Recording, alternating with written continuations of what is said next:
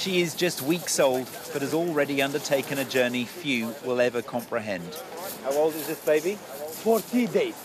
At sea for 9 hours before being rescued by the RNLI, her life now quite literally in the hands of the Home Office. Her name is Ayan, born at some point during her parents' journey from Iraq.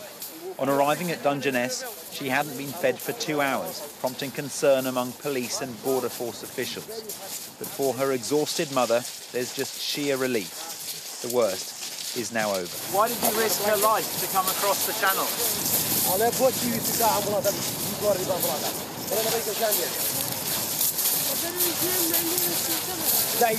She said, because that country for the life.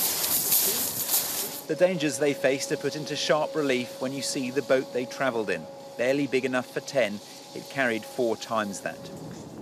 A window of calmer weather has seen crossings increase, with French authorities also seeming to have played a part. On Friday, Sky News witnessed migrants leaving France in the full gaze of police there who did nothing to stop them. It appears to have been no different this time around. Did you see French police before? No, don't say anything, because the police is not like dangerous man from the other country. He don't say he respect me. He said just wait. If you can't wait, now big boat come, they take you to there. It's a good life. I say thank you very much. So the police did not try and stop you in France from leaving in the boat? No. For one migrant, the risk-taking wasn't over. Attempting to make a break for it across the shingle and into the marshes beyond. He didn't get far, brought back in handcuffs 5 minutes later.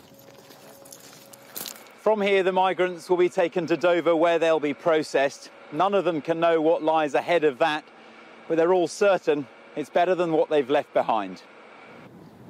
As if to underline the point, as one group left, another arrived, around 70 in the space of 3 hours. When some are willing to risk everything to reach these shores, the crossings will be very difficult to stop.